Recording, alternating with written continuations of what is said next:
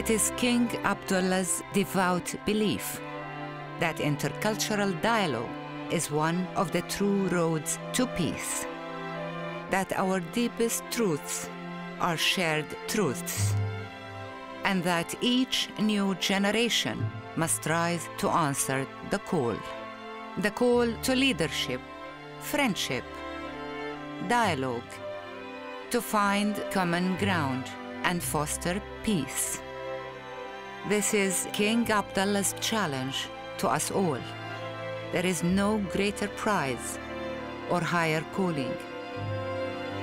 Later this year, with the opening of the Dialogue Center in Vienna, Saudi Arabia will continue to play its part. And so, King Abdullah looks to the Scouts, 30 million strong across 216 countries, to answer the call.